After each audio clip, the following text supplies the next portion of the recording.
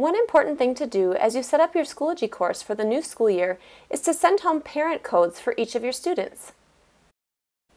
To obtain parent codes, visit the Members section on the left-hand side of your course. Inside Members, find the access code on the right-hand side and click on Parent Access Codes. When you click Download here, you will obtain a spreadsheet of all of the parent codes for each of the students in your class. You will want to send home the unique parent access code to each student in your class so that their parents can connect to their Schoology account.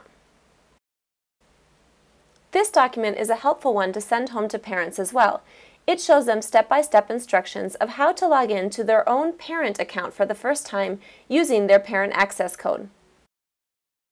This document can be accessed at the following website.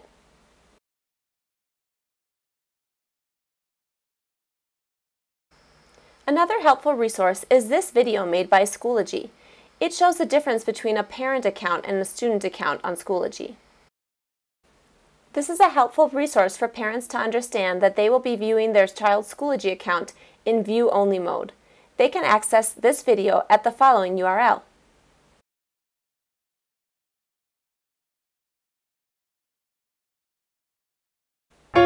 Thanks for joining us for another 3-minute Quaranteaching tip.